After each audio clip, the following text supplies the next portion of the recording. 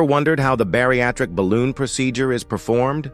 Let's dive into the process. The bariatric balloon procedure aids weight loss by inflating a soft balloon in the stomach, reducing space, and helping patients feel fuller with smaller portions.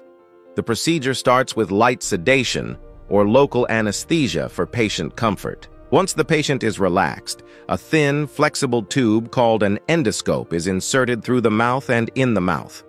The doctor uses the endoscope to carefully guide the deflated balloon into the stomach.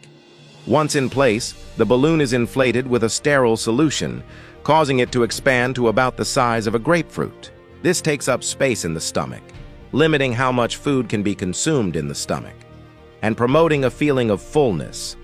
The balloon is typically left in place for 6 months, and during this time, patients are encouraged to follow a healthy eating plan and exercise regimen to maximize weight loss results. After the balloon has served its purpose, it is deflated and removed through the same endoscopic procedure.